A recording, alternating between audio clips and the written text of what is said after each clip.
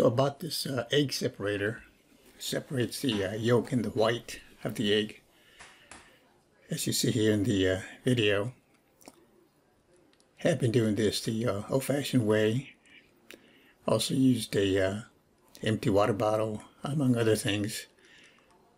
But this way I can keep the oil from my hands off the egg white, because if you're making like a lemon meringue pie, it makes it a little bit harder to get those hard peaks if you have oil on the egg white.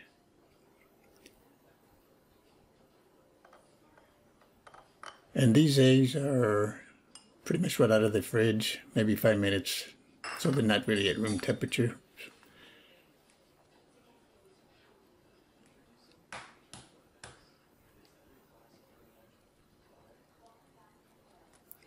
But I like to bake quite a bit. One of my passions.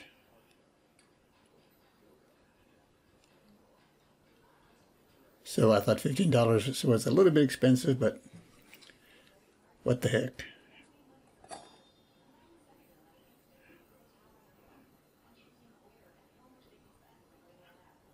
So here it's a little bit hard to separate here. Getting loose.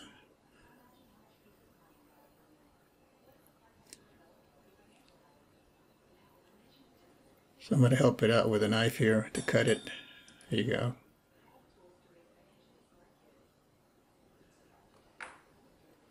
And I'm not making any lemon meringue pie today. I have done it in the past. In fact, I made one a few weeks ago.